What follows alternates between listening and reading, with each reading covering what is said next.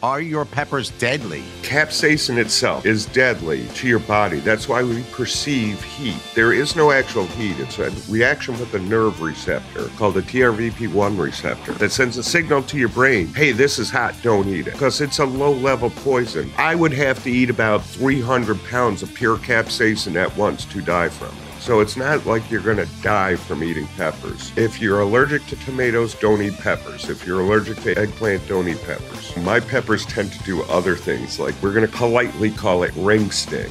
Okay, it doesn't just burn going in, it burns coming back out again, too. And I went and told my doctor, the researcher that we're working with, what was happening when I eat this pepper oil. And she was like, it sounds like you got fire hose, So we kind of coined the phrase. Those receptors are all over your body. It can burn anywhere. It feels like it's burning, but it's really a temporary thing.